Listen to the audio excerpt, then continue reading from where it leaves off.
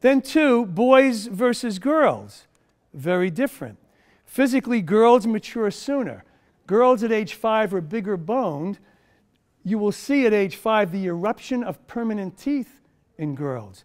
Arnold Gazelle of the Gazelle Institute in 1925 said, "I know when a child is ready to be taught how to read because the permanent teeth begin to erupt."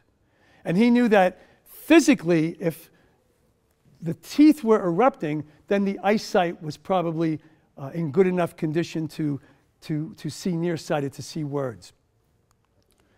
Boys have more school problems, K3.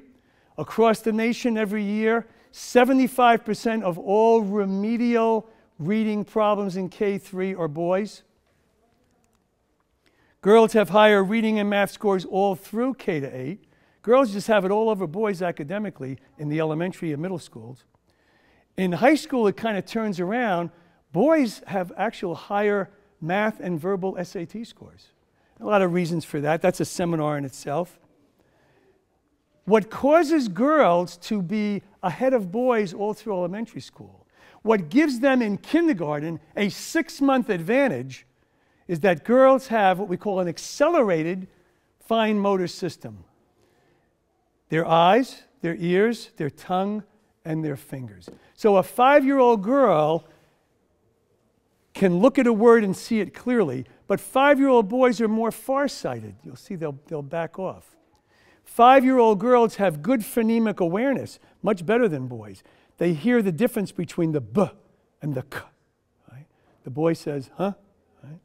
5-year-old girls have much better fine motor coordination with their fingers. They hold the pen down low on the point at age 5 comfortably. But a 5-year-old boy, it's high on the pen, kind of like this. And of course, the tongue, speech. 98% of all speech difficulties in the elementary school are boys. At age 4 usually, there's a large number of speech. They're all boys for the most part.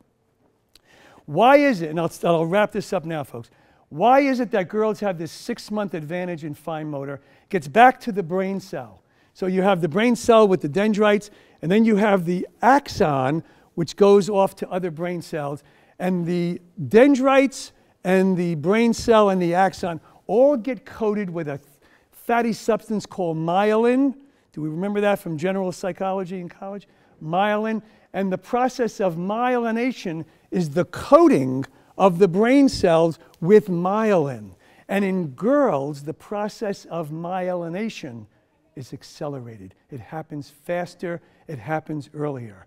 So girls' brain cells are well coated and they communicate that much faster. So their eyes, their ears, their tongue, their fingers are better coordinated.